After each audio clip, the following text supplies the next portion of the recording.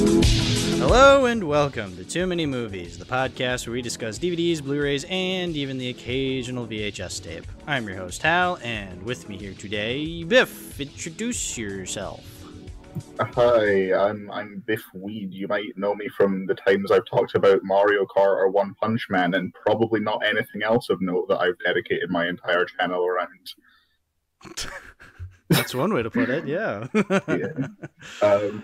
Yeah, we watched some animated masterpieces, one genuinely and one ironically. Yeah, this has been an interesting week for me watching. Well, this has been an interesting week because we just celebrated Thanksgiving here in the Americas, and I was watching Freebirds all week. I don't know if I told you this, but like I watched Freebirds like 3 different times in the past week. So I saw that. Every time I would wake up and check my letterbox feed, it'd be there again. Yeah, it wouldn't go away with like a bad smell. It wouldn't go away. Well, it's okay. We're here to talk about a different holiday movie to start things off. You made us watch 8 Crazy Nights, you crazy bastard. Several times. This is my 6th time watching it. I just finished like an hour ago. 6th time. Wow. I mean, listen, I've probably seen the Nostalgia Critic review 6 times, but I've only ever seen the movie officially twice. Once a couple years back. I don't remember why. And then because of me, I think. Maybe it was because of you. And then just recently, just yesterday, in fact, yesterday being Black Friday, I watched it with my friends. We watched it together. And it was miserable, to say the least. Look, I know you love this movie ironically. Like this is like one of those movies, you know, we all have those movies that we just ironically enjoy. We love to just like make fun of, or we love to watch every year just because of how bad something is or how fun something is to us. And they're not necessarily good, but you have a good time regardless. I get that. Yeah. I don't get it with this movie, but please explain a little bit, I guess. What are your thoughts on 8 Crazy Nights? All right. So the thing about this movie is that my entire like ironic obsession with it, I don't even like the movie. Like, I knew it! I fucking knew it! You fraud! I love gassing the movie up, but I don't actually like the movie. So basically, to give some context, my friend Max, he's a huge Adam Sandler fan. Sometimes genuinely, sometimes ironically. And back in like 2019, when I first joined the group of online friends that I'm in now, 8 Crazy Nights was a movie that would be brought up a couple times. And a couple months later, I decided to finally watch it and like live message them my reactions. Turns out Max hadn't even seen it, despite how many references he's made to it. But it just became an obsession with this movie. Like I was so fascinated by it. I love and hate it in equal measures, basically balancing out to a movie that I'm like completely neutral on, ironically. Yeah, so from then on, I think I watched it again the year after like shortly after lockdown started, I want to say. And then the year after that, I thought, hey, wouldn't it be funny if this was my first movie of the year? And then the year after that, last year, I made it my last movie of the year, I think, besides Guillermo del Toro's Pinocchio. And this year, I watched it back in like August, September for a project that may or may not be coming out in December. And then I watched it again today for this. So those are all 6 times. And I'm like, you know what? I'll watch it once a year, every year. Why not? That sounds funny. I mean, again, I get that. You know, there's always those movies that you love watching ironically. Like I just said, I watched Freebirds 3 times in the past week, so I'm not one to judge somebody who finds something that they love gassing up ironically. I just don't get it with this movie, man. Like, and that's the thing. That's the frustrating thing, though, is like, I don't know if you've watched like Oni Plays, the channel.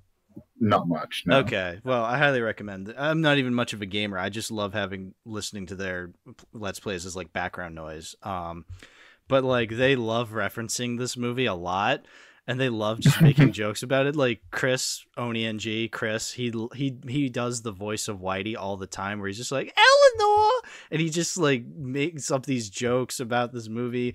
They also gaslit me into believing there's actually a line during the song number where the logos come to life and they're like berating Davey to like cry over the death of his parents. You know, the one that's just like, we all heard what happened at the skating rink today. Yeah, and so like they gaslit me into believing there's actually a line in that song where Davey goes, shut your fucking gab. And I'm like, that's hilarious. And as I was rewatching the movie, I was like, oh, he doesn't even say that. He says like, shut your wooden mug or something stupid like that. And I'm like, God, even when they're making fun of the movie, it's a lot funnier than the actual movie. Like, you know what else is funnier than the actual movie? When Doug Walker was reviewing it, he had to, for one of his criticisms, he had to take it out of context to like try and make a dig at it. Like during the song at the end where Davey's trying to convince the townspeople to like give Whitey the patch. Yeah. Like, so they get to the line, I was such a shithead, but he never quit on me. And Doug pauses it and says, except for the part where he did give up on you, but why bring any part of logic into this now? Yeah. The literal next line in the song is, till I told him he was useless and his sister was freaky, saying that he did give up on him after a point. So Doug had to take this movie out. It's not a difficult movie to criticize, Doug. No. What are you doing? No, because Doug was doing such a bang-up job when he was criticizing it. Like, I just watched the video today, even. So I watched two videos. I watched the Oni Plays Best of 8 Crazy Nights references, which was 20 minutes long. And then I watched the Nostalgia Critic review, because that's a Nostalgia Critic classic. Like, when I think Nostalgia Critic review, I do think 8 Crazy Nights. Like, that was one of my earliest ones I remember watching. And yeah, like, no, he can be, I'll be honest, even though I fucking hate this movie, he can be a little harsh towards Adam Sandler as a person in that video.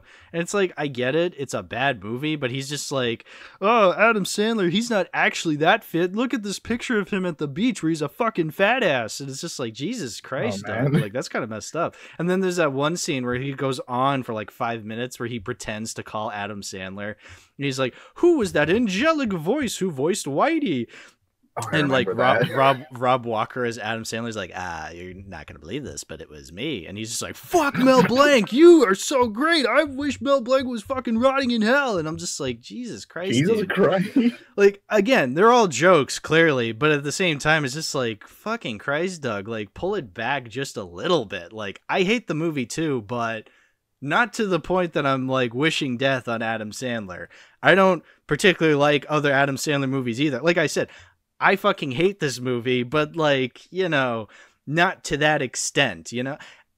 It's one of those things where it's like, you know how like really rough early YouTube reviewers were. Like, they were super like over the top, and like to an extent you could make the argument that that was part of the joke, but like some people took it literally, you know, like, I don't know. It really felt like sometimes they took their criticisms really seriously, to the point that when they're just like screaming their fucking heads off, it seems genuine. When it's like, dude, it's a movie. Like, I can't imagine getting that heated over a movie. Like, even on the rare occasions when I do end up hating a movie, I watch it and think, wow, that was really bad. Anyway, time to move on with my life. Yeah, no, I completely agree. I do have those movies that just fill me up with so much rage, but like not to the point that I'm just like gonna ruin my life over it, you know, or like not to the point where I'm just gonna like go on this podcast and be like, fuck you, you fucking degenerate, fuck you. I guess maybe the most heated I ever got was in my second Halloween episode. I did tell Rob Zombie to go fuck himself, but like I don't think Rob Zombie listens to my podcast, so I think I'm good. You know? I also think that's like pretty tame compared to what other reviewers have said about other filmmakers. True. There is what video was it where our Nostalgia Critic like makes a joke where he goes to like Happy Madison production and he bombs it? Was that because I thought it was in the 8 Crazy Nights review, but then it never happened. Was it the Master of Disguise? No, was it the Master Disguise? Because this was like an older. It had to have been like an older video, because like that was when like the cheesy effects were like charming rather than kind of sad. I think it was the Master Disguise video. He like screams, and he just like, the joke is that he runs like to Happy Madison production, and he just like it's like a Photoshop Wait, is it picture. that the funny GIF? Hold on, I'm gonna post the GIF. You can tell me. If I know right exactly the GIF you're talking about. Do I have it saved to my favorites? Please tell me I have it saved to my favorites. Oh, that's a. Where is it? Oh no, have I lost it? Have I lost it forever? I know which one you're talking about. The one with like he's like running towards the camera with like the bat, and he starts hitting the camera with the bat. No, I'm talking about the one where like he throws something in a door, slams it like a cartoon character, and then runs away with like the Sonic legs, like the circular spinny Sonic legs. That's from a commercial video. I should know because I binged the commercial videos recently. Like that's where he throws like that. Oh, what was it? It was like that. That video game composer who's like he got like a video game composer onto his show, and he just like throws him in a rocket ship and like runs away. Yeah, he has the fucking Sonic legs. It's not coming up. I can't find it. God damn it. Oh, that's a modern classic. That's a modern Doug classic. Well, that just shows you like how bad 8 Crazy Nights is. We're talking about Nostalgia Critic over talking about 8 Crazy Nights. True. I mean, I'd take any opportunity to talk about the Nostalgia Critic. Me too. I love Nostalgia Critic. We're devout Dougists over here. I hadn't watched his stuff in years, but I actually did go back to his Bay Turtles videos after I watched those as part of my binge of the Ninja Turtle movies back in the summer. Yeah. And honestly, those videos hold up pretty well, I think. Yeah. I think they're genuinely entertaining videos. His like Nostalgia Critic reviews. Like obviously sometimes you get like, obviously, yes, he did do the wall video, which I will never forgive him for. Like that was just an awful video. Like it was a weird Nostalgia Critic video and an awful criticism of the movie, but I already went over that in my The Wall episode. But like occasionally he does make a lot of great points. I will defend Doug Walker as not that bad of a creator. He's not the best creator. Yeah. He's made a lot of mistakes over the years, but I would never like go as far as to say he's one of the worst creators to ever come onto YouTube. Like that is holy shit. Like if Doug Walker was the worst YouTuber, YouTube would be doing pretty fucking good, I must say. Like even my favorite YouTubers have made some fucking terrible videos in their time. Yeah. So like, I don't expect anyone to be perfect all the time. I like, especially like having made some real shitty videos myself. Yeah, exactly. We all make shit from once in a while. Like Adam Sandler, who made 8 Crazy Nights. And speaking of shit, remember the all-important deer-eating shit scene in 8 Crazy Nights? Yeah. Honestly, as gross as that is, I'm happy it's there solely because of the Letterboxd review that I think from like Adam Bowl or something, where it's like Adam Sandler with tears in his eyes. No, the deer shitting scene has to be in the movie.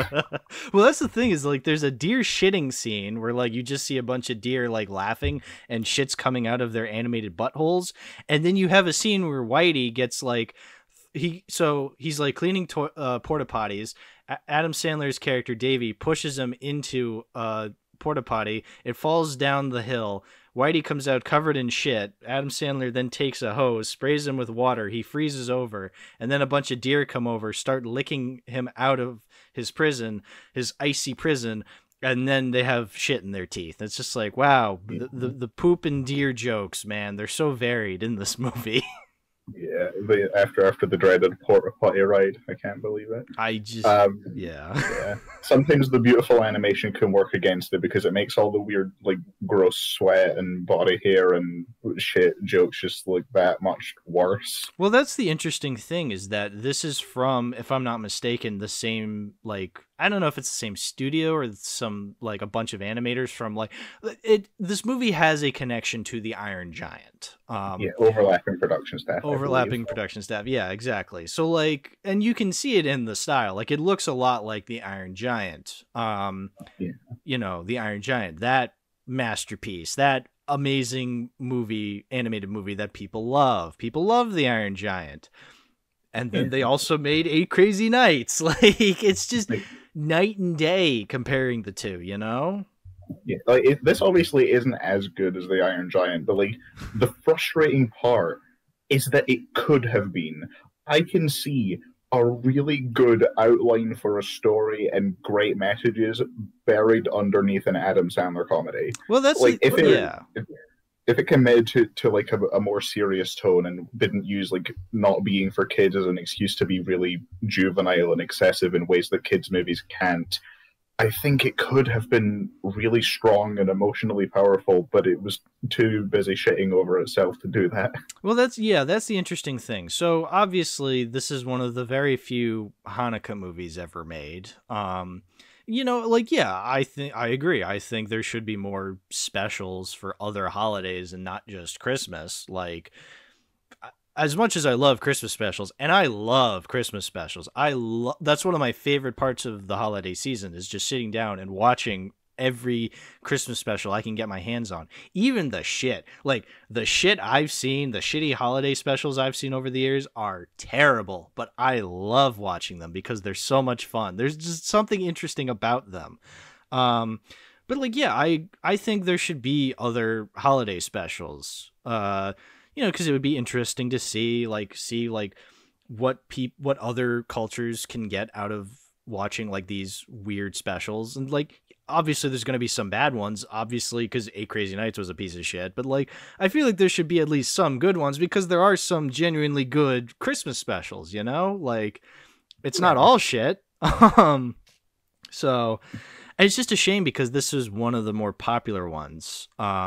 You could probably make an argument that maybe like Uncut Gems is like it's a better movie. It's a better Adam Sandler movie, and it's a better Hanukkah movie because Hanukkah's a part of it. Very bold take of you there. I know, bold take. Uncut Gems better than 8 Crazy Nights. Hey, I'm the brave one here by saying that. Like, it's not easy being brave. Let me tell you. This is how you win. Yeah, this is how I win. Yeah. I wasn't as crazy over Uncut Gems as a lot of people, but I still think it's really, really good. It's just not really my thing. Yeah, it is not for everybody. I love Safdie Brothers movies. I love Good Time. I love Uncut Gems. So but I totally get they're not for everybody. But yeah, like you said, there is something there. Like, yeah, the whole, I mean, when you really look at it on paper, it's the whole like, oh, this curmudgeon-y character is depressed around the holidays, and he needs to learn to be joyful around the holidays. Like, that is literally every holiday movie ever made. Like, that like, literally every holiday movie, you could break it down, and it's pretty much just that. Like, some asshole is being an asshole, and he learns to not be an asshole because of the holiday season. Like, that explains literally, like, if not every one of them, 99% of holiday movies. So just the Grinch, really. well, the Grinch, yeah. But that's what I'm saying. Like, it's just very common. It's a very common storyline. But like, this movie just doesn't know how to convey that, because let me, like, this is not only is this a classic holiday movie trope to have like your main character be this like dickhole like main character. Other movies are like that. When I think of like asshole main characters, I think of stuff like Emperor's New Groove or Cars or Ghostbusters or like stuff like that, where like the main character is kind of a piece of shit, but like as the movie progresses, you start to learn that like they can change as a character, and they're not as big of an asshole by the end. Like, and I feel like that's what this movie's attempting. This movie's attempting that because, that's what A Christmas Carol is. Like, The Christmas Carol is one of the quintessential, like, asshole main character stories where Ebenezer Scrooge, like, learns to become a better person after the horrible person he was. That's supposed to be what Davy's going through. He's supposed to be this, like, unlikable jerk that, yeah, he's unlikable, but at least he's entertainingly unlikable. But they don't even do that, because every time he's a piece of shit, you're just like, wow, he's a piece of shit. And the way they try to make you sympathize with him is they're like, oh, by the way, his parents died. Feel bad for him now. And you're just like, no. Like, absolutely the fuck not. At all. I guess, like, you can see how he would become emotionally stunted and stuck in that, like, emotional rut, but it's still, like, I feel like there are other ways it could have been done better, either like by showing that earlier on, maybe, or just by not having how much of an asshole he is directly harm other people in his local community as much. I mean, it's a comedy. Like, if you're gonna have him be a jackass, like, do it in funny ways.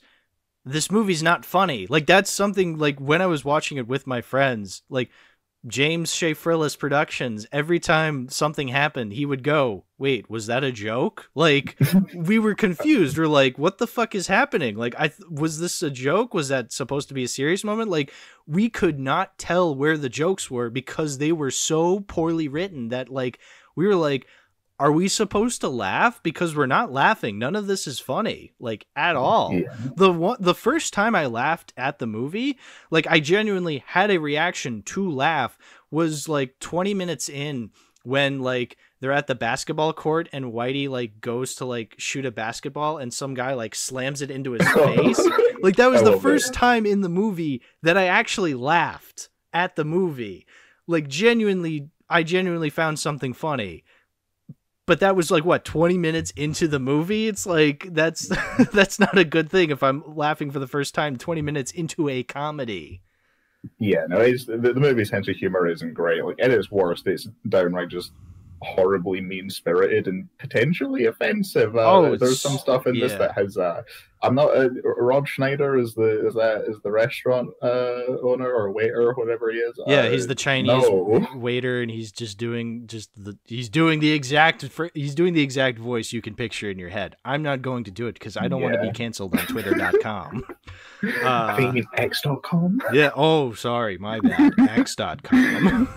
Yeah, no, I think, like, there are, like, sparse, like, genuinely few funny jokes here and there, but the problem is they're the ones that aren't emphasized as much, so they're not the ones that stick in your mind. Like, one of my favorites, unironically,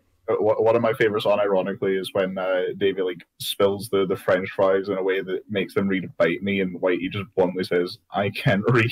Oh, I kind of liked that. I completely forgot about that scene. Yeah, that was also another scene we pointed out. We're like, oh wow, a genuine joke. They're so rare in this movie. We're like, hey, that's pretty funny because you can't really do that in live action. So it's like, hey, we see a reason why this was animated. But that's about it. This movie is a desert of unfunny, and occasionally you're coming across, like, a grain of sand of funny. Like, that's how it's not a good balance. Whether we find these funny things in there, it's not a good enough a balance for us to really, like, take it seriously and, like, say it succeeds in what it was trying to do. For me, I think there's enough also, like, ironically funny bits, stuff that me and my friends have memed to where, like, I can get enjoyment out of those. Like, during the Bum Biddy song, there's the guy doing the fucking kick dance with his legs, just, like, kicking across the screen. Don't know what that's about. In the middle of this, like, cultish dance that everyone's doing. Oh yeah, it delights me. When Steven Spielberg is, like, doing that, like, kicking dance, that guy does look a lot like Steven Spielberg. It wasn't him voicing him because we looked it up. I didn't see anything that said Spielberg was a part of this, so I guess it was just a funny reference or whatever. I don't know what was up with that, but it made me do a smile. It's so, like, nonsensical in a way that actually works for me. Well, let's talk about the Bum Biddy Biddy Biddy Bum Bum song. Like, that's because earlier, a couple months ago, like, that became a bit of a meme, especially in my circle of friends. Like, we you know how Discord allows, like, us to put, like, little sound effects on Discord servers now? I'm all too familiar. Yeah, like, we added, I think it was James. I think James did that. He added in the Bum Biddy Biddy Biddy Bum Bum sound effect, like, in our server. And it was just and it's just because it's just such a, like, that one scene, like, we've just been quoting it all, like, these past couple of months. William will just bring it up and just, like, play it while we're watching a movie together, and it's just so it's so funny out of context. And, like, as we were watching the movie, we were, like, so devoid of any enjoyment that by the time it, like, popped off, like, when the guy actually started singing, like, bum bitty bitty bitty bum bum, like, we all started clapping. We're like, fuck yeah, finally we're here, something we actually recognize. Fuck. I like that song, honestly. Like, I think it's just a nice, catchy, well-sung song, like, on its own. But I think agree. it's one of like the few actually decent character moments for Davy in the film, because like that's like he's gone through his arc. He's finally like after being a complete asshole, now he's finally doing something selfless in service of someone else who's like shown him kindness. I think that's kind of nice. It's like as good of an emotional beat as you're gonna get in the movie. Yeah, but even then, like, I don't think it succeeds because, like, again, the whole movie has been building up to this one scene, but I don't believe that Davy would actually do this. Like, at too little too late, unfortunately, for him to, like, do something selfless, quote unquote, because, like, well, also the other thing is that, like, you know, Whitey just gets up and leaves when he realizes he didn't win. It's like, all right, how selfless was this dude? Like, he's just getting up and leaving because he didn't win a fucking award. Like, I think that one's more a case of like he thought he would finally be recognized after the town treated him like shit for so long, only to find out no one really cares. They don't even notice him leaving. Yeah, I think that much. I think him like being crushed at that. I think that's fair. I guess, but at the same time, it's a patch. Like, it's a piece of cloth at More best. than what the patch represents to him personally. Yeah, I don't know. I've never been one to believe in, like, you know, putting value in something as meaningless as like an award like that. I don't know. Maybe that's just me and my pretentiousness being like seeping out, like my pretentiousness of how much I hate the Oscars, like seeping out into other award shows. But like, I don't know. I can see the argument, though. I get what you're saying, though. Yeah. Not saying this one moment saves the movie, though, either. Like, oh no, it doesn't. Like, I don't think this is a good movie as much as I enjoyed pretending like it is. It's not. Well, that's the thing is, like, yeah, I wanted to have fun with this movie, but actually watching through it, I was like, man, this is miserable. Whereas, like, I feel like I get way more enjoyment out of the Nostalgia Critic review. I get way more enjoyment listening to Oni Plays and like hearing them like make fun of this movie and like make jokes where they're just like, shut your fucking gab, or even just watching the bum bitty bitty bitty bum bum scene, just watching that one scene or that one remix. It's like there's like a remix of the song like going along with, I believe it's a Deltarune song. Where they remixed like a Deltarune song with the bum bitty bitty bitty bum bum song, and it's just the funniest fucking thing because we always watch it all the time. I fucking love that video. I'm obsessed with it. I love just finding it over. I'll send it to you. I'll listen to it after the recording. Yeah, it's like a minute long, but it's pretty good. I must say. But yeah, no, I understand the appeal to it, ironically, but I can't get anything ironically out of it. Like I was saying, the ironic enjoyment I get from it is from other people, like, or from like the most fun I had watching Eight Crazy Nights was us as a group making fun of it. Like, there was just nothing for me to get out of it from it as a movie, you know? Yeah, totally fair. Like, I think for me, the things really propping it up are like the ironic comedic value, the beautiful animation for the most part when it's not being gross, and honestly the music. I think like 4 or 5 out of the 6 songs are pretty damn good, and the score is really nice. I really love the score in the movie. I will say, technical foul. I love quoting that from That's time. My favorite. It's a technical foul. I think that Long Ago song, that could have been like a legitimately beautiful duet if it did not have those like shitty non sequitur jokes in it. I think I still like it as it is, but God, you were so close. You were so close. The first time I had sex was on a phone. Yeah. I also really I like the basketball scene as well, like Davey and the kids. Up until they start eating the nut strat. But like the actual basketball game itself, or like Davey's bonding with the kid and like teaching him how to play and like echoing what Whitey did for him, like passing on his basketball talent to the next generation. I guess that was nice. I'm making it sound better than it actually is. Describing it like that, it's not amazing. It's charming. It's fun. I like it. Like sparse few scenes like that are really genuinely enjoyable to me. Have fun eating that nut strap, biatch. Yeah. Benjamin. Benjamin. It's just like that scene. You know what? I agree. Like that scene could, in theory, be pretty charming. I just didn't get anything out of it because again, Davy's a genuine asshole, and also he's like this big shirtless man talking about like dribbling balls next to this shirtless little boy, and I'm just like, I'm way too immature to say anything about this scene. You should not be showing this scene to me in my immature sense of humor. I think maybe partly why Davy doesn't entirely fall flat to me is that he's kind of showing what like grief and isolation can do to people during the holiday season when everyone else has people around them. Sure. And he's like, they show just how much worse off he has it than everyone else. Like everyone's living in their houses, he's living in his shitty little trailer that gets set on fire. Yeah, with by the jockstrap guy who, because the character design is so poor on him, he has to still have his jockstrap in his mouth to show you who the guy is. And you're just like, why is he still eating it? Why is he still eating it? Like, he could have sped it out, but like us as an audience wouldn't know who that is.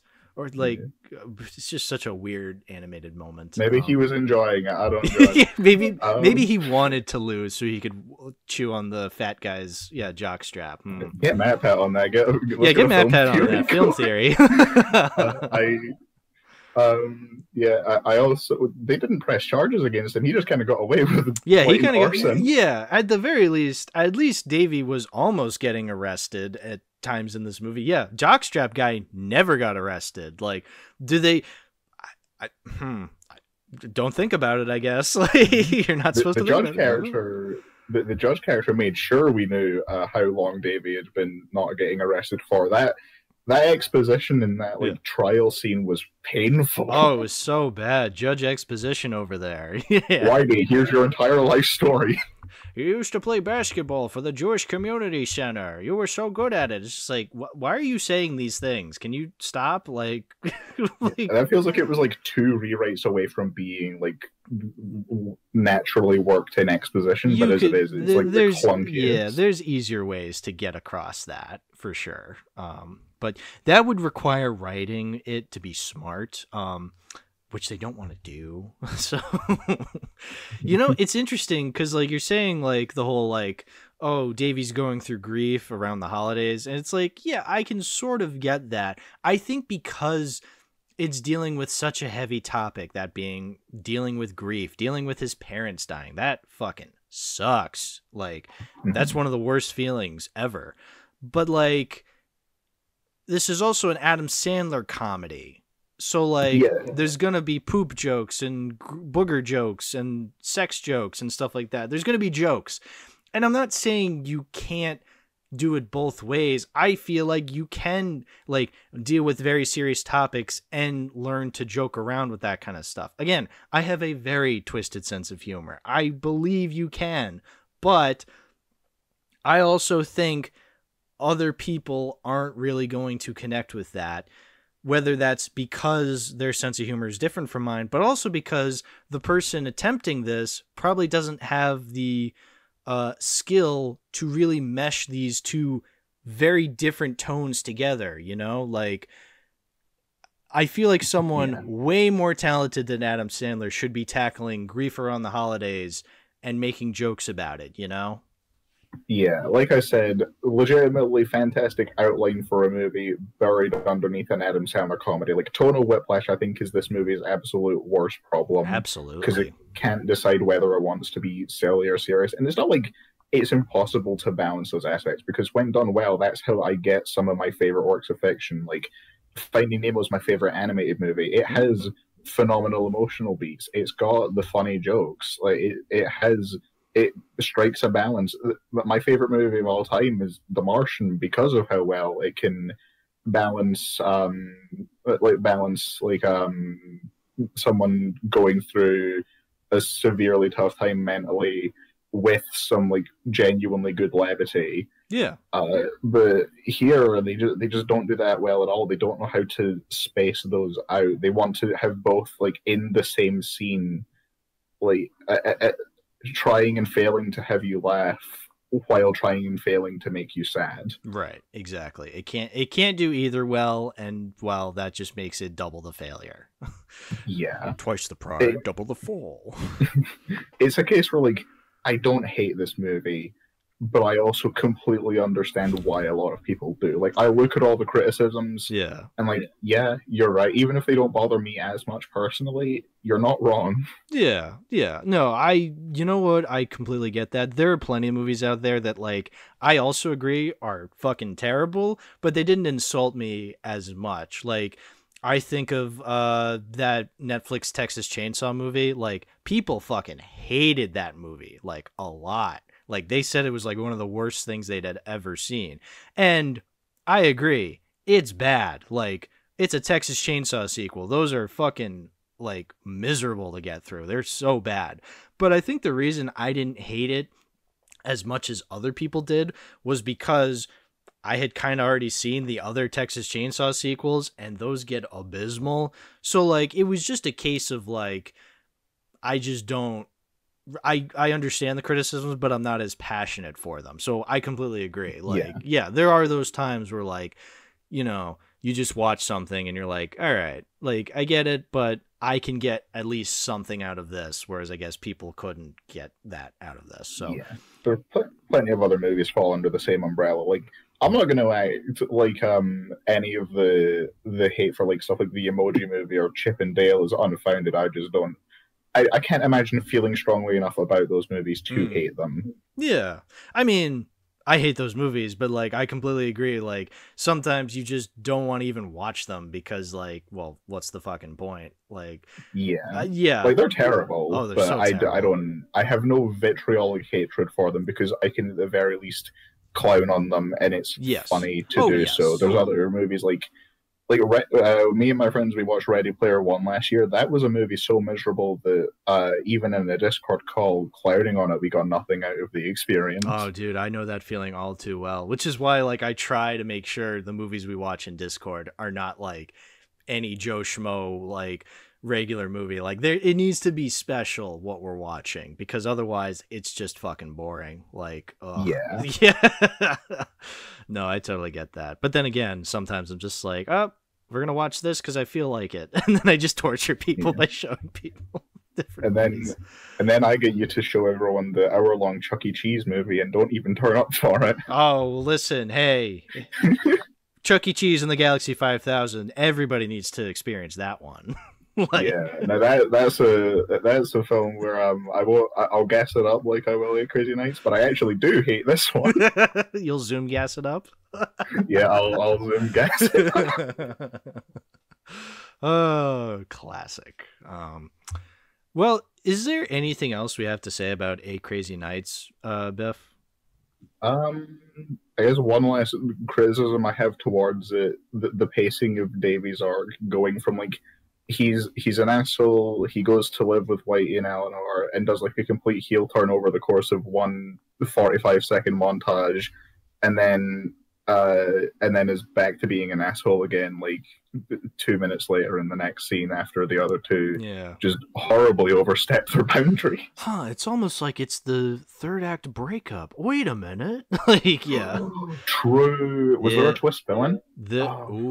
No, there wasn't a twist villain. Not that I remember. Yeah, no, I don't think there was a twist villain. Wait, no, there was. The guy who stole Eleanor's wig. That was the twist. That was the twist villain. Yo, we've done it. Yo. We've written an animated film from the year 2023. Good for us. Good job, Adam Sandler. Yeah, he was ahead of the curve. And there's generational trauma. Does this count as generational trauma? Well, his parents did die. Yeah, that's trauma relating to generational stuff. That counts. Sure, why not? We did it. You did it, Adam. You were ahead of the curve. Oh, great. Awesome. Akin to this movie. Yeah, exactly. Well, so I guess to kind of wrap up our discussion on 8 Crazy Nights, I usually like to say, like, oh, how does this relate to the collection? So I don't own this movie on any physical media. I watched it for free on Tubi. Shout out to Tubi. Can never go wrong with Tubi. I love promoting Tubi. This podcast is in no way sponsored by Tubi. I just love the streaming service. It's just so funny to me, that streaming service. But anyway, I watched it on there. I have zero plans to ever own it or add it to the collection. Like I said, I have no passion for this other than negative emotions. So like, it's just not so. It's not one of those so bad it's good films I want to have for the collection. And I love having so bad it's good films for the collection, but this just ain't it, Chief. I'm afraid. Yeah, no, that's fair. I'm still going to watch this every year for as long as I can remember to do so. But that's not because I like it. I can't bring myself to dislike it either. Mm-hmm. I have no strong... Okay, now, to say I have no strong feelings one way or the other, I have so many strong feelings both ways that they cancel each other out. Exactly. Yeah, if I don't have any plans to ever rewatch it. Like, if I ever want to rewatch it, it'll be through either the Nostalgia Critic review or the 8 Crazy Nights, or the best of 8 Crazy Nights references only plays video. Like, those are genuinely funny to me, whereas 8 Crazy Nights is not. Yeah, it's not a good movie. But you know what? We're back with animated Adam Sandler this year with Leo in not in theaters, on Netflix right now. Oh yeah, which I'm actually going to be watching right after shortly after this recording's over. Nice, yeah. Oh my friends and I are having a movie night. Yeah, I remember seeing Yinsid review that, and I'm like, what is this? And then apparently it got its own float at the Macy's Day Parade this year. It's like, Jesus. It just came out. Like, you have to work up to become a status to be a balloon in the Macy's Day Parade. Why do you think Snoopy's there? Why do you think Greg Heffley's there? Why do you think the Boss Baby's there? It's like, you do not just, One Piece is there. Yeah, you do not just like show up being like, hey guys, I'm the lizard from Leo. It's like, fuck off, dude. Like, you do not have the status that Bart Simpson does. Get the fuck to the back of the line. I'll be the judge of that when I watch the movie. I actually can't tell if people like it or not. I've seen such a conflicting reception on it. Yeah, I don't know. Maybe I don't know. I don't watch Netflix animated films. That's not true. I've seen a couple. I'll get to Nimona someday. It's pretty good. Yeah, but is it 8 Crazy Nights good? In the sense that it's not good, I would say no, because it is pretty good. But is it as epic as the Bum Bitty Bitty Bitty Bum Bum song? Okay, let's not get ahead of ourselves. I don't want to be too blasphemous. yeah, come on. Well, speaking of possibly Nimona, I don't know, I haven't seen it. Let's talk about a good film, a good animated film. That being... Yeah, animation is cinema. Yeah, for once I actually agree. Let's take a break from saying animation is for babies, because it is. Animation is for babies. We hate animation here on this podcast, absolutely. But I'm kidding. Let's talk about a movie that actually does deserve the phrase animation is cinema associated with it. That being Studio Ghibli's Spirited Away. This is our second Studio Ghibli film we're talking about on the podcast, because months ago I talked about The Tale of the Princess Kaguya with Olivia, but now we get to talk about Spirited Away, a Miyazaki Ghibli film, because Kaguya was Takahata. This is Miyazaki, so this is exciting. We get to talk about Spirited Away. So I want to ask you, Biff, like, when did you first come across this movie? Because I don't want to assume this was your first time watching it for the podcast, right? Yeah, no, this is actually my fourth time seeing it in the last, since 2019, I believe. 2 times less than 8 Crazy Nights. Yep. Which is the real best animated film on this on today's episode? I'm just, one of them's got Bum Bitty, the other don't. Suspicious. I've not seen anyone making edits of the Spirited Away poster, all I'm gonna say. You don't see like Chihiro like throwing a snowball and it says like someone make that edit please of Adam Sandler with Chihiro's haircut throwing the snowball and the text just says Spirited Away. It says Neon Genesis Evangelion. Anyway, I'm sorry, continue. So I can't remember when I first heard about it. I know that I think the first time I heard about it was through Jello Apocalypse's every Ghibli film reviewed in 10 words or less video that he did. Okay. That was like my introduction to not what got me to check out a lot of Ghibli films, because I didn't start until years later, but it's what taught me that a lot of them existed, because I didn't really watch that many movies back then. And so like when he got to his number one, he's like, yeah, Spirited Away, that's it, you knew that was coming anyway. Time for the worst movie. Like, okay, I've not seen this is lost on me. You've not explained anything. Yeah. Oh my god, I totally understand now why it's like that, because my first time actually hearing anything like descriptive about the movie was when I think it was Schaefer Ellis's Best Animated Feature winners ranking, and I think I checked the movie out later that year for the first time. I was like, yeah, I really loved it, but I wouldn't quite call it one of my favorites. Then year after, I tried again, same result. And then I think a couple months after that, I'm like, yeah, I feel like rewatching this again, and like it clicked with me. Like, yeah, no, I get it. I get it now. I'm like the Danny DeVito kid. Oh my god, I get it. And then rewatching it for this podcast, like, yeah, I keep a list of my top 20 favorites of all time, and Spirited Away is firmly on there. Okay, awesome. Yeah, I could not tell you the first time I heard of this movie. I mean, I feel like it's one of those, like, I grew up hearing about, because, like, I was friends with, like, you know, weebs.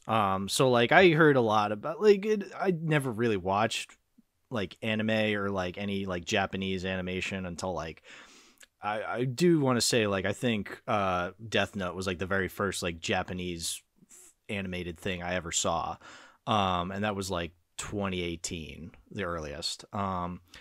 And so then, you know, then I start to hear about, like, oh, Studio Ghibli is, like, this huge thing, and, like, you know, everybody loves these movies. And I do remember, this was way before James did his ranking. The reason I've seen all the Ghibli films is because of James's ranking. But I remember, for some reason, I decided to watch Spirited Away on its own. And so I found it on Max, and I watched it with the English dub, and I watched it, and it wasn't really clicking with me. I'm like, like, I can see this being kind of likable, but, like, man, I'm not really getting, like, this one of the best movies ever made vibe from it, you know? Like, yeah, it was definitely similar to you. I was like, I like it, but I don't love it. And this was back when I was, like, kind of self-conscious about giving something a lower score. Something as, like, huge and popular as this giving a lower score, I was, like, kind of self-conscious about that, so I kind of heightened my score a little. I'm like, oh, whatever. But, like, I feel like nowadays I'm way more confident in that.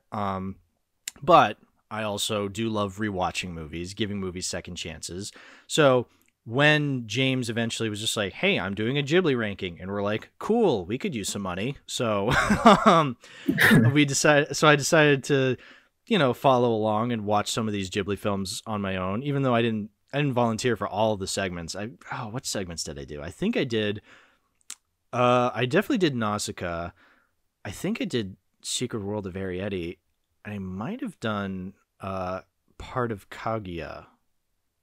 Only one of those I've seen. Or maybe I did. Kaguya. No, I think I did Kaguya. I think I did Kaguya all on my own, and then I did part of Whisper of the Heart. I don't remember. Whatever. I got paid. That's all that matters. No, but, like, but anyway, yeah. So I watched Spirited Away. So, like, when I was going through all the Ghibli films, I had like the context of Spirited Away, but, like, again, the dub. Whereas, like, with watching all these movies, I decided to watch the sub. So I'm very much a subtitle person. I prefer watching something in its original language. So when I eventually got back to Spirited Away, like, after I had seen all the Ghibli films, I was like, you know what? Let me watch Spirited Away again. So I watched it subtitled, so, like, in its original Japanese.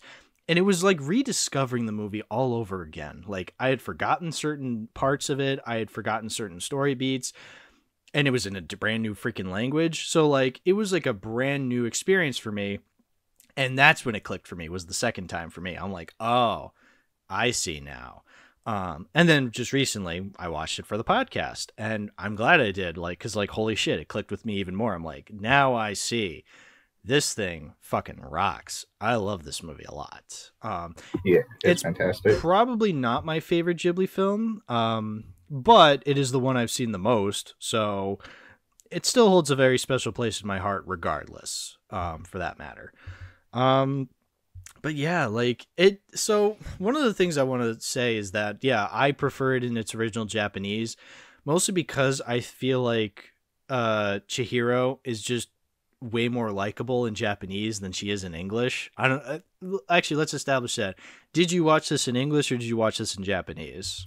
I watched the most recent time in English. I think that's the case for all 4 times. I can't say for certainty because like the last time I watched that before this year was like 2 years ago at the bare minimum. So memory's a little fuzzy, but I think my most recent one was the English dub. And I think I have grown a bit more of an appreciation for that one, finding out that Chihiro is voiced by Lilo from Stitch. Oh yeah, I think I knew that. Yeah, I don't know. There's just something about Japanese dialogue being spoken in English that's a little awkward for me. Like, I much prefer, like, because I don't know, they speak in a way that's like kind of cool, but when something I've noticed, and I think I talk about this in my other episode where we talked about Kaguya, but like, I don't know, something about the way something is written doesn't automatically make it sound good when it's spoken. So when I hear something like that was written in Japanese but spoken in English, it's a little awkward.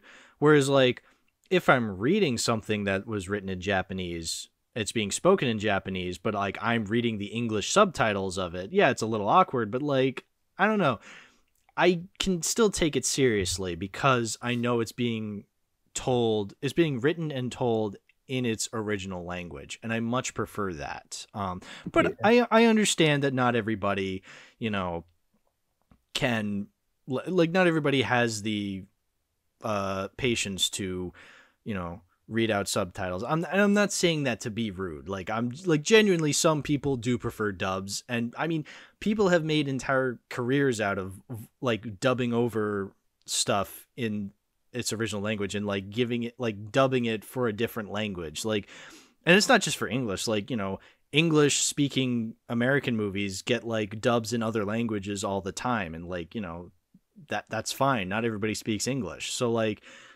I get it. I personally just don't get anything out of dubs. I would prefer it to be like in its original language.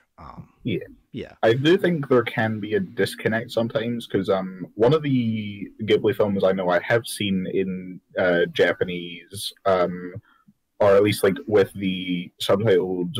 The subtitles from the Japanese version was when I was watching My Neighbor Totoro on Netflix. I think like I was going through it trying to decide between subbed and dubbed version. I think at one point I eventually settled on subtitled, I want to say, but then partway through I thought, wait, I want to see what kind of differences you get if you have like the English dub with the English subtitles from the Japanese dub. And there's the scene where like the little sister goes missing, and I think Satsuki's the other girl's name is going looking for her. The subtitles were saying like, "Oh, where's she gone? I hope she's okay." And then the dub had like this tone of, "Oh, where's this fucking idiot gone off to now?" So like tonally, it doesn't always match. Right. Yeah, I can get that. I guess it is very much a personal taste thing. Like, absolutely. But I will say, I think the story of Spirited Away is very much universal regardless. Like, whether we're watching it in English and Japanese, like the story itself is very good. You know, just this little girl and her parents like coming across this weird fantasy world, to the point that, you know, her parents are like pigging out on like well, quite literally pigging out on fucking eating all this food, and then they turn into pigs, and then she's like, what the fuck? And then like hijinks ensue from there. Now she's a fucking masseuse at a spa place, and her boss has this big head, and there's all these spirits everywhere, and her friend in the spirit world is a dragon, apparently. Like, you know, like the way I'm starting to describe it, you're just like, what the fuck is this movie? But like, I don't know, when you watch it, it makes sense. Because just the way it, like, it kind of is, it's kind of told in a way that's very dreamlike. I've brought this up before when talking about movies. Like, I love movies that have like a dreamlike sense to them, where not everything makes sense. I mean, because when you really get down to it, this movie does feel like kind of nightmarish at times, where like, you know, it feels like Chihiro is just in this dreamlike world. I mean, she is in a world full of spirits. So like, that's kind of a heady concept, you know, like there's these characters that just come in and they're just like, oh, that's the river spirit. That's a very highly regarded river spirit. You're just like, how does that work? Or like, there's a scene later on when she's like, riding on, oh God, what's his name? Oh, this is Haku. And they're like, and she's just like, oh, you're the river spirit of that river I drowned in when I was a little girl. And he's like, yeah, I remember when you drowned in me. And I'm just like, what are you talking about? Like, how does that work? But like, even though I'm questioning the logic, I'm still interested in what the emotions are conveying, you know, like that's the thing about this movie. It's very dreamlike. Like, I can kind of forgive it for its lapse in logic, because that's not what the movie's focused on. The movie is focused, and that's what Ghibli films are so good at. They're so good at just being, I hate to use the phrase because I feel like it's kind of a lazy phrase to use, but like, you just vibe with it, you know? Like, yeah. It's a very vibing kind of movie. Like, you're just there for the vibes. Yeah. But like, you know, like that's just, but I can forgive it because that's what Ghibli does best. These vibe kind of movies. Like, you're not in it for the story, the plot. Like, you don't care about the lore of this spirit spa. Like, why does this exist? I don't know. I don't care. She's just working there now. That's just what the movie is now, you know? I think they do a great job of like giving you as much of a handle on this world as you need to. Like, absolutely. You don't need to understand every little intricate detail, like how do spirits work, what are they tied to, or whatever. Like, there's a radish spirit. Is that attached to every radish in the world? Does each radish have their own spirit? What's up with that? But like, you get the general gist of like how this specific section of this world works, how this like spirit spa place operates, how the little coal demon things that work for Dr. Eggman provide heat for the building. That is what he is. It's literally just Dr. Eggman. He is Robotnik, yeah. It only clicked with me on this rewatch. I love the part where I love the part where Chihiro first meets him and he goes, "Snooping as usual, I see." Yeah, that was great. I love very brave of Miyazaki to put that in. Yeah, like he predicted. This came out in the 2000s. I thought it was older than that. No, 2001. I was going to say predicted Eggman. Yeah, yeah, predicted Eggman. Yeah, no, it's just like a really immersive world, and you get the gist of what you need to without them going overboard on exposition. Oh yeah, this is very much not a movie where you require a judge to give exposition for the characters. Like, yeah, it's very clever in how it establishes the world and what it needs to explain and what it doesn't need to explain. It's interesting that we're talking about this because, you know, the last episode I did was our second Dune episode where me and Puff are talking about the Dune miniseries. Now, Dune is a very, like, heady universe, and there's so much lore to it that kind of does need to be explained. But that's also kind of its downfall sometimes, is when Dune explains far too much and you're left even more confused. I've seen several versions of Dune. I'm still confused at how the world fucking works. But, like, at least with Spirited Away, like, you know, this is a world that clearly has a ton of lore to it, but you don't need to explain it all. Like, you can just have this one little story be it, because, you know, it's not about the lore, it's not about the plot, it's about these characters kind of just experiencing the world, you know? Mm-hmm. Like, it's a very character-driven movie, and I Very really much like so. that. I think that's why it's one of Ghibli's best, just because of how well done Chihiro's arc is, how she starts out so timid, and then you can see both from like how she speaks and how she acts to as well as like how she walks and runs, that she's like building her confidence with each little win that feels deserved because of how much she's putting her all into it for her parents, not even for herself. Absolutely. Yeah. Oh, that's another thing. Yeah, because this is a character piece, the main character needs to be interesting, and you need to, whether you need to like understand who she is or you relate to her, like, as long as something positive is happening where like you at least either understand or relate to the character, then it's a good character piece. Like, yeah, absolutely. Like, I love Chihiro. I think she's like, she's so obviously a child, but you see like the shit she goes through. You feel bad for her because, like, you know, she's like this 10-year-old girl who just saw her parents TF into a bunch of fucking pigs, and now she has to work a job where she's like, you know, dealing with these shitty fucking customers all day. Like, essentially, it's really kind of fucked up when you get down to it. Like, there's this one customer, fucking No Face, that spirit, who's just is so creepy around her, is like lusting after. I don't know if it's lust necessarily, but like, you know, he's being weird where like he's obsessing over her. Like, he's just being like, hey, I have all this gold for you, and she's just like, I'm not interested in you. Like, it's weird.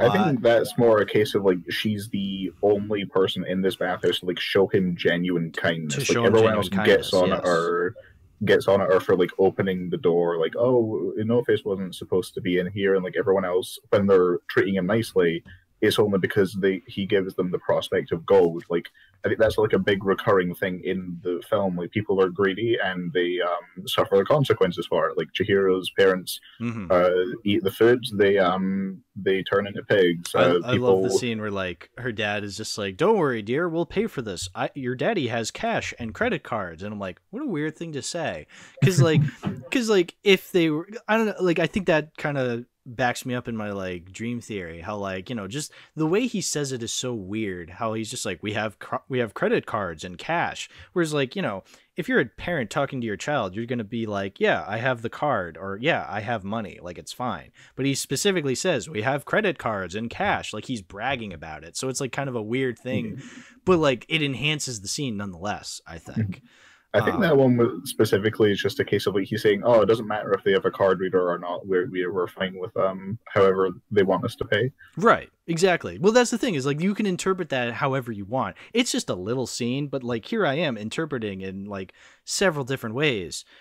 I couldn't do that with 8 Crazy Nights. Suffice it to say, the interpretation there is Davy's an asshole. Yeah, exactly. But yeah, no, and then to go off the whole gold thing, like No Face can just create gold out of nothing, which is so cool. Like, that is such a cool idea, because not only does it show like how, you know, obsessive the other workers are to like, you know, care for this guy because like he can just make gold, it also just kind of shows how worthless it is, you know, like, oh, he can just make gold out of nothing, like it's nothing. So it's like, okay, there's no value to it then, but it turns to dirt later on. Like, you know, it doesn't matter. Like, and also, you know, Chihiro, like, he has like this big mound of gold in her face, and she's like, I don't care, like, I'm more focused on helping Haku at this time, like, whatever, gold, whatever. Like, it's just, I don't know, there's just so many layers to the fact that he can just create gold out of nothing. Like, I just love that. I love shit like that, like just showing just how valueless it is when you really get down to it, you know? Yeah, a lot of like Chihiro's best scenes come from like her showing that like selflessness, more concern for others. Like, she's more concerned about helping Haku than No Face offering her endless riches. Yeah. I think another one of my favorite scenes in the film is when she has to like run across that metal pipe. And like it parallels a scene earlier in the film where like she's like easing her way down the staircase and then gets forced to like bolt down it. Yeah. She doesn't have a choice in that matter. But here she is doing like a similarly treacherous run of her own volition, like she doesn't need to do, like, if she doesn't do this, then she's no worse off, but like it's because it'll help Haku. She'll get to him faster, and like she's putting herself in danger to help her friend, and I think that's like it's just a really nice showing of how selfless she is. Yeah, absolutely. Yeah, totally. Again, not to compare this to Eight Crazy Nights, but like I feel more for the selflessness of Chihiro than I do the selflessness in quotation marks of Davy. So, you know, because like she generally does feel like she cares about Haku, like mostly because he was the first person that she met in this fantasy world, and she feels kind of indebted to him. But like it still feels like a natural choice she's making. She's not making it because she's like, oh, I guess I have to do this. She's like, no, I have to do this. This is what I must do. And I find that far more fascinating. Absolutely. Yeah. I just love the entire cast of characters in this film. Like, Haku is Chihiro's like mentor and guardian, except when like Yubaba brainwashes him. Yubaba is such a delightful, as close to as an antagonist as you're gonna get. But, like, boss lady, she's fun. Yeah, she's not even really much of an antagonist. She's just a huge bitch, but like she's still a fun character. Like that's the thing is like, yeah, you're right. There's no like specific villain. But like I feel like that just makes the movie all the more fascinating. Like the fact that we're just following along and we're just seeing these characters interact. Because if there was like a straight up villain, you're just like, all right, you're the villain. Like I shouldn't feel bad for you. Blah blah blah. Like I don't know. The movie's a lot smarter than that. Like it actually takes the time to like show these characters and like because like like we were saying, like Haku, he's like this dragon and like he snaps at Chihiro at one point and you're just like, whoa, but like like he's a dragon, like he doesn't know no better. Yubaba and Zeniba, like her twin sister, which by the way, they're never seen in the same room together. I highly doubt they're sisters. Like I don't know how much I believe that. I think it's the same person, but I don't know, maybe Matt Pat, get on it. Yeah, Matt Pat, get on it. I know you're filming Five Nights at Freddy's 2 where you're the main character now, the breakfast guy, but like get on it. But yeah, like I don't know, just like the whole I don't know, I just like that there is no villain. I know we live in an age where people are starved for villains, but I feel like what people are kind of getting the wrong like lesson out of that, where they're just like, oh, I wish Disney would make a movie with a villain again. It's like, no, I wish Disney would make a good movie again. Like that's the more important part. I don't care if there's a villain in your movie. Like I want a well-written villain for sure, but like I'd rather the movie be good first. Like I didn't like Puss in Boots: The Last Wish because it had villains in it. I liked it because it was a good movie. And guess what? The villains in the movie happened to be really well written and really entertaining. All three of them were, ironically, the best part of the movie over the actual titular Puss in Boots. But like, like at least like that was fun. But that's not why I love the movie. It's not the main reason being, oh, there were villains in this movie. Because, hey, Spirited Away doesn't have any villains. And it's a great movie regardless, Yeah, like it has antagonistic forces, but those all come from like a character, or like is character flaws the right term to use to describe it? Just like, well, yeah, like because like Yubaba, like we said, is kind of a bitch, but like at the same time she kind of has to be. She's the boss of this spirit spa. Like you'd be kind of stressed, and she's also raising a child, this gigantic baby. Like you'd be a stressed old lady too if you were in her shoes. like, and you just dealt with like this fucking garbage spirit who was actually a river spirit. He was just covered in slime and gunk and shit and bicycles, like which I love that scene of them like dealing with like what they think is like a stink spirit, but like it turns out to be a river spirit because they just like clean them. That's a great scene. I love that scene, even though it's like it's such a beautifully animated film and you think, oh, now they're gonna deal with garbage, but like even the garbage looks kind of appealing, like take notes. Hey, crazy. Like, damn it keeps coming back. It's such a beautiful looking movie. Like, I love the art style. The environments are just wonderful. The character designs are distinct and memorable. Chihiro's like one of the most expressive Ghibli protagonists from like I've seen like a quarter of their output, and she's like up there with, if I know that Lupin isn't a Ghibli film, so that no, I think she is just the most expressive from what I've seen. Yeah, like to bring up that whole stink spirit scene when like he just passes by, like her face. I love like whenever she like smelt it and like you see her like body like her hair on up. edge. Yeah, and then her like body kind of vibrates upward because he's just like, ugh. She has like goosebumps. It's like, yeah, great so attention to good. detail. Yeah. Oh, and the score as well. The score's so fucking good. Oh, dude. It's like magical. I the best word to describe it. Ghibli scores so much. They're so good. Yeah, I'm right. Joe Hisaishi did the score. I love this dude. When I was like binging all of the Ghibli movies back when James was making the video, I was like, I kept seeing his name pop up. I was like, oh, music by Joe Hisaishi. I think that's how you say it, Hisaishi. Like, holy shit, the dude is so talented. I love his scores in the Ghibli films. But yeah, Spirited Away, like, man, such good music. I love it so much. Yeah.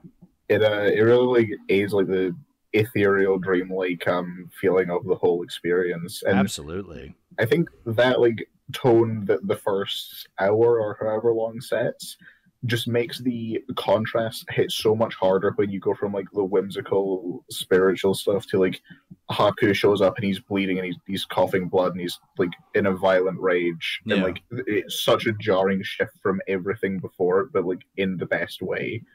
Like showing, I guess it shows like how little of this world Chihiro knows and is familiar with. Yeah. I suppose. Well, she is like she is like a vessel for the audience where like you're supposed to view this fantastical world from the eyes of this character. But, you know, despite being a vessel, she's still a character is the other thing. So like you need to definitely strike that balance where like you're a vessel for the audience viewing this fantastical world, but you're also a character that we're supposed to like see go through an arc. So yeah, it's just so good. Controversial take. Spirited Away, good movie. You know, that's a bold take. I know. But, like, we're all about the brave hot takes here. Better or worse than Chuck E. Cheese and the Galaxy 5000? So you thought I was going to say 8 Crazy Nights? Listen. You threw a curveball. Okay, don't make me choose between the two masterpieces. Yeah, one of them has zoom gas, one of them doesn't. Tricky. Yeah, I think this definitely stands out as one of my favorite Ghibli films, and I've seen about half of Miyazaki's work, but I think this is my favorite of that half. I think Kiki's Delivery Service might have taken that spot if I didn't dislike Tombo as much as I do. He's I don't really like him, but otherwise, like, yeah, Spirited Away and Kiki, those are my two favorite films of his that I've seen. Mm-hmm. Yeah, Ghibli's weird because like the majority of them I watched I liked, and I know I liked because I'm like, hey, this is a good movie. But there were those outliers. Every once in a while I came across a movie and I'm just like, wow, that was horrible. Or there was like ones where I'm just like, wow, I didn't connect with this at all. Weird. But like Spirited Away, I don't know if I necessarily want to say this is my favorite because I did enjoy other ones. I remember enjoying more, but like I feel like maybe that was just in an in the moment kind of thing. Whereas like Spirited Away, I've seen several times, so like I've kind of cemented my feelings on it. I love it a lot. I just don't know if I'd say it is my favorite for sure. I feel like there are other Ghibli films I need to rewatch in order to really cement my feelings on them. But regardless of that, I know I love this movie for sure, like a lot. It's really fucking good. Like, I think it's the only Ghibli film that has won the Best Animated Feature award at the Oscars. Yeah. Well, again, I really don't care for the Oscars that much. You know, that's one of the like. It's just such a stupid concept to me. But like, if there had to be at least one, I'm glad it's Spirited Away, you know?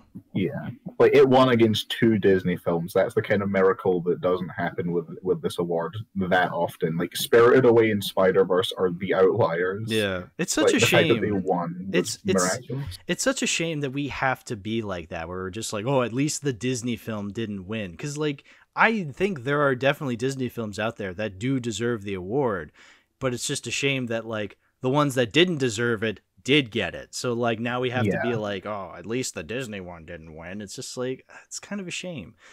Yeah, but, I mean, I like when the Disney ones that deserve it do get their time in the limelight, but it's not as special when it feels like they were just given it by default. You know, that's why I was so happy with Pinocchio winning last year, because 1, I love that movie, and 2, it was different. It was something, it was unexpected.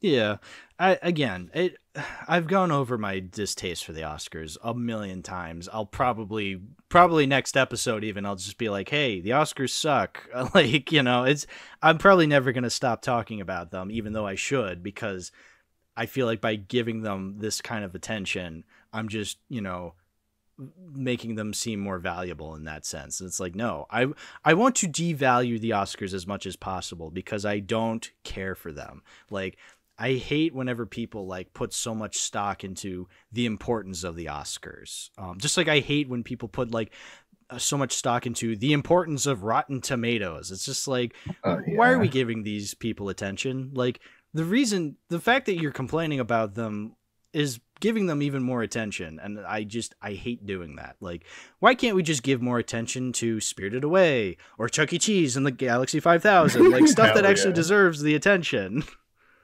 Yeah, like, I think that's the best thing to come out of the Oscars is just the fact that the people who put so much hard work into their craft get like their public recognition and their time to speak on what on how the process was for them. No, absolutely. Yeah, like I think Miyazaki personally collected his award and gave his speech in Japanese. I don't believe I've seen a translation of it, but I probably should seek that out because one of my favorite Oscar speeches. I don't go back and watch many, but the directors of Wallace and Gromit: Curse of the Were-Rabbit giving their like, you make a bad film, you do it alone. You make a great one, you do it together. Like that one just resonated with me. I liked that. Yeah, no, I absolutely agree. Like, I want these people to be celebrated for putting so much work into their craft. It's like, yeah, I absolutely want that. I want them to be recognized for their hard work. I just don't like putting stock into having these old people vote for them and like, oh, now they're considered the best. It's like, I don't know. I feel like once you've made your art, like, I feel like that should be enough. Like, hey, I made this thing, and whether or not I see like people resonate with it, you know, maybe somebody down the line sometime will, but I don't know if I'll be alive to see that. Like, I don't know. I feel like that's kind of the risk you take as an artist, but what do I know? It could be worse. It could be people equating box office to quality. Oh, don't even get me started. Well, anyway, Spirited Away, regardless, great film. I think we can all agree on that.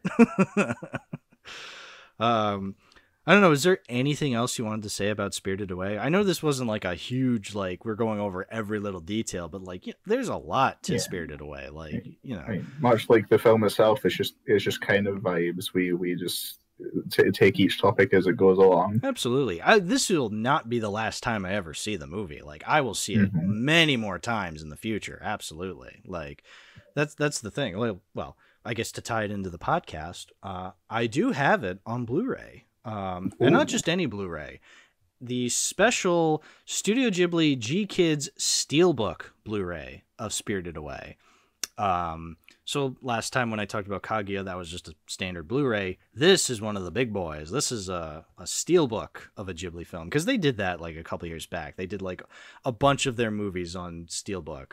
I remember because, like, you know, they put Earwig on, but they didn't put stuff like Only Yesterday or Kaguya on like right away. Oh, cringe. It's like, really? earwig. Like, is the Ghibli Steelbook the one that you picked the poster for on Letterboxd? I think I saw. So No? the no, I just chose this one because I thought it looked cool because it was like blue, like they're It on the was river. very pretty. I love the river one, love river scene where they're like walking on the river and then they're on the train. Oh my god, I fucking love the train scene. Like The train scene is so good. I think like Miyazaki. I've heard about this technique he has with like showing characters going places. He'll like show you the entire journey basically, like maybe not like the entire uncut thing, but like he'll show you each section of their journey. Like Chihiro going to the fields like after she gets employed. It doesn't just cut to her there, it like cuts to her going downstairs, going into Kamaji's room, getting her shoes, and then walking out, going across the bridge, and then to the fields.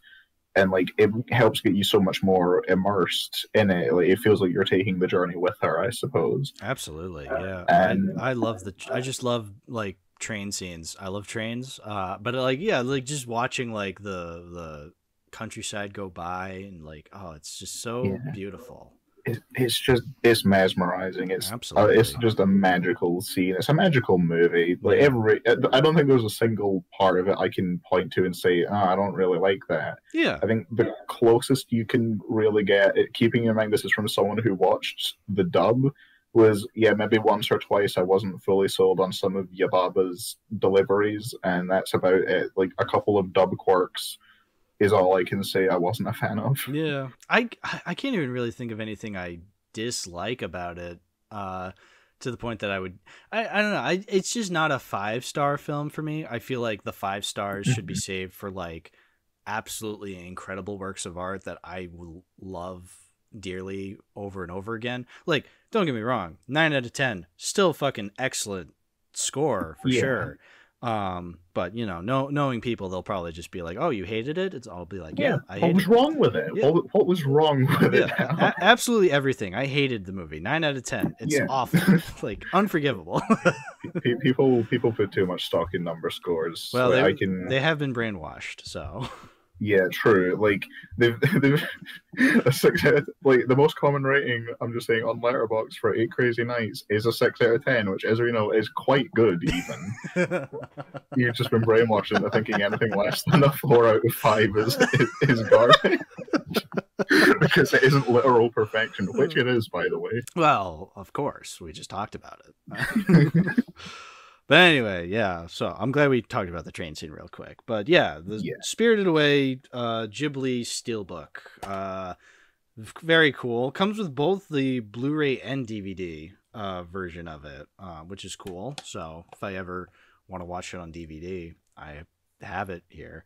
But yeah, no, I'm definitely keeping this Steelbook. I don't remember when I got it, but it was probably like a year or two ago. Like, obviously, like, hasn't been in the collection that long, but like I mean it's for a movie like Spirited Away. I fucking love the movie, so I have to keep it. And it's a really cool steelbook. So yeah, so the you were saying the cover for the case is no face, and the actual steelbook itself is like red. So it's a very basic cover. I will admit the steelbooks for Ghibli films are very basic, but you know, like you're not there for the case, you're there for the movie. So like, you know, it could be like, I don't know, like a regular blank steelbook and like, I don't know, a crappy piece of post-it note written Spirited Away and the R is backwards. I'd probably still buy it because, like, well, one, that'd be funny, but two, like, you know, I'm here to see the actual movie on the disc, you know? Yeah. Rarely do I ever like say that a case matters. Like, well, if the case itself is like a piece of shit, which steelbooks are pretty fucking airtight, I will say. But more often than not, I just want the movie on physical media. That's the most important thing. If it's going to be on a shelf anyway, where all you see is the title on the spine, then I don't think the cover matters too much. But sure. Like, I mean, Spirited Away's got plenty of beautiful posters anyway. It's not too difficult to just go and look one up if you want to see a good poster. Oh yeah, and with the letterbox, you know, with patron membership being like, hey, you can change it to any poster you can find. It's like, yeah, well, I mean, let me rant a little about Letterboxd and their fucking bullshit. You know, because like because like TMDB, you know, there's that site where you can like upload posters, and like, you know, I love uploading like shit. Just like such like shit posty kind of posters. Like that's fun. The helicopter one. The helicopter one. My God, they took down the fucking helicopter poster for Enchanted Christmas. They shot it down. They shot it down like a fucking helicopter. Well, technically they did, but like sometimes you still see it. Like if you go on the actual Enchanted Christmas profile, like page for it on Letterboxd, it's the normal poster. But like if you scroll down to it on like the Beauty and the Beast page on Letterboxd, and you know it says like connected films or whatever, like it'll have the helicopter poster on it. I'm like, did you get rid of it or did you not get rid of it? First of all, I'm paying you money, Letterboxd, so then I can change the poster. Let me change it to something shitty. Let me change it to like whatever click poster William's creating. Like, oh my God, I love those edits. I know. Every time I see one of those, I love the shit posty ones. I love his Kronk's New Groove poster where it's Kronk on the Empire State Building and it's saying King Kronk, like, and Michael Eisner is photoshopped in the sunset. Like, that's funny. Let me have that, Letterboxd. Like, that's. Has he made one for Spirited Away? I don't think so. Get on it, William. I know, get on it, William. We need Chihiro holding up the click remote.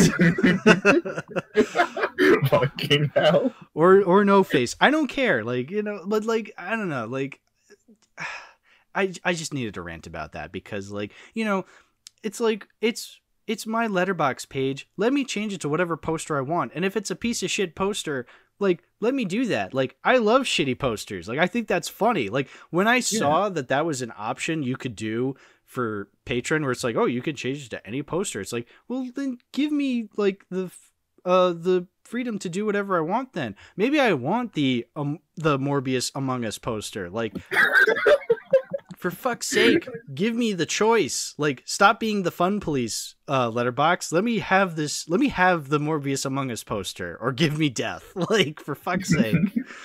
I'm so glad that all the 8 Crazy Nights edit ones are like so similar to the original that they've probably flown under the radar. Oh my God, yeah. My poster for 8 Crazy Nights is the Neon Genesis Evangelion one because it's so funny. Like, I love the idea of the Adam Sandler 8 Crazy Nights poster where he's throwing the snowball. In the snowball, it says Neon Genesis Evangelion. That's funny. Like, it's so good.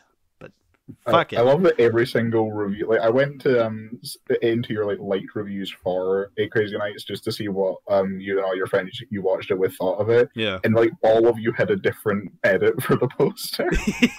Yeah. I think Williams had Mario. James, I think, had Undertale. Like, yeah. Like, see, this is fun. This is called fun, Letterboxd. You don't know what that is, but it's called fun. Let me have fun on your app. Your stupid fucking piece of shit app. I hate Letterboxd, but I still use it every day. Yeah, it keeps removing the Dog Walker films. Like, what's up with that? I want to rate Kick-Assy a half a star, but they won't let me. It's literally 1984. I know, and I want to rate Kick-Assy 5 stars because that's what it deserves, damn it. Like, it's just Letterboxd, man. SMH, but they need to get their act together, quite frankly. They do need to get their act together, but, well, the good news is Spirited Away is a good movie. I think we can all agree on that. I'm definitely keeping it. I don't know if you said, like, do you collect physical? I probably should have asked that at the beginning, but I don't actively collect. A couple of my friends do, but mainly I kind of just watch on streaming services. The main physical ones I have is this like collection of the first 7 or 8 Pixar films that came in this little collection. And I probably should use those again at some point. I grew up watching those religiously, but I haven't touched them in a while. Yeah. Well, but yeah, I just watched this one on Netflix. Yeah. Well, if you were to start a physical collection, would you keep 8 Crazy Nights and Spirited Away? Oh, absolutely. Like, I would buy multiple copies of 8 Crazy Nights and give them to like my friends as a bit. Like, it's similar to what I do with any time it's like one of their birthdays or Christmas. I just buy them 5 Nights at Freddy's that they don't have. This would be the movie equivalent of that. 8 Crazy Nights, 5 Nights at Freddy's. What's the difference, really? 8 Crazy Nights at Freddy's. Oh my God. 2 crossover. Matt Pat, get on it. Well, Biff, I think that about does it. I mean, we talked about 8 Crazy Nights. We talked about Spirited Away, among other things. But, you know, like that's... Yeah. As long as we have conversations on the movies, that's all that matters. And we did. I think this was a very good episode. Not to toot my own horn, but toot. I had a lot of fun with this. I'll make sure to plug it on my community tab when it comes out. Nice. So, well, now is your chance. Speaking of community tab, please shout out your stuff, dude. Where can people find you? You can find me on YouTube, on Letterboxd, or God forbid if you use it, Twitter. Those will be links in the description. If you want to hear me ramble about Mario Kart for upwards of half an hour per video, then those are the big ones that I've done this year. Mario Kart has been my sole personality trait for the last year and a half, and I don't plan on stopping anytime soon. You can see from my profile picture on Discord, actually, it's Saitama in a funny little go-kart. And if you want to see my abhorrent takes on movies, then yeah, Letterboxd as well. Yeah. And you can compare the arbitrary number scores I give and be like, he rated this highly acclaimed art film lower than Cars. He gave what to Chuck E. Cheese in the Galaxy 5000? No. 5 stars. 5 stars. All day, every day. Of course. Yeah. Okay. You're safe. Never mind. Sorry for ever doubting you. Yeah, of course. I would never be a fake fan of Chuck E. Cheese in the Galaxy 5000. Yeah. Me neither. Uh-oh. Yeah, and we will be talking about it next time I'm on this podcast. Oh, absolutely. I would never dream of talking about Chuck E. Cheese in the Galaxy 5000 with anybody else. Maybe William, but you know what? I'm gonna put my foot down. Sorry, William, you're not coming on this episode.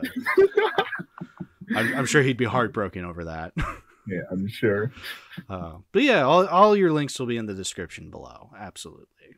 But yeah, dude, thank you for coming on today's episode to talk about 8 Crazy Nights and Spirited Away, 2 very highly acclaimed animated films. Yeah, thank you for having me. And if there's anything I want anyone to take away from this, is that 8 Crazy Nights should be what you're seeing in those animation as cinema tweets, but the mainstream media is lying to you. Very true, very true. Enough with Puss in Boots: The Last Wish. Let's get some 8 Crazy Nights appreciation over on film Twitter. They know what's up. I feel like 8 Crazy Nights might unironically be better than some of the movies in those animation as cinema posts. Well, I mean, it's shit like what, Boss Baby and Trolls? Like, yeah. You know what? I joke about that. Do people actually gas up Trolls and Boss Baby in like the animation to cinema like tweets? Main ones I see are just like on loop is Mario, Elemental, Spider-Verse, Puss in Boots, which like I haven't seen Elemental. I really like the other 3 to very different extents. Sure. But like there are other animated movies. Yeah. Across the Spider-Verse is one of like my top 15, 20 favorite films of all time, and I'm kind of tired of hearing about it on Twitter. I mean, this is why I left Twitter. But yeah, no, I love Across the Spider-Verse. It's still my favorite film of the year. But like, yeah, no, I like me and William always say, watch other films. Like, just watch Heroic Times. That's a great animated film. It's from Hungary, from the year 1983. Yeah, I think I saw you post about that. Oh, dude, I love that film. Got it on my radar. So good. Yeah, I might try and check it out. Or watch anything, or watch other things that aren't animated. Watch Muppets from Space, for God's sake. Like, you know, anything, really. You watch The Martian 2015. You won't regret it. Yeah, exactly. But anyway, yes. Thank you so much for coming on. And thanks for having me, the listener, for listening to today's episode. If you want to support the show, give a like, give a comment. Listen to us on Spotify and Apple Podcasts, or on YouTube. That's fine too. Doesn't matter. But yeah, thanks for watching. And always remember, we all heard what happened at the skating rink today. You know what happened at the skating rink today? Bomb bitty bitty bitty bomb bomb. Very familiar. When Whitey went to that bathhouse, he got spirited away. And that's where we ended. All right, bomb bitty bitty bitty bum bum. Goodbye, everybody. Bye.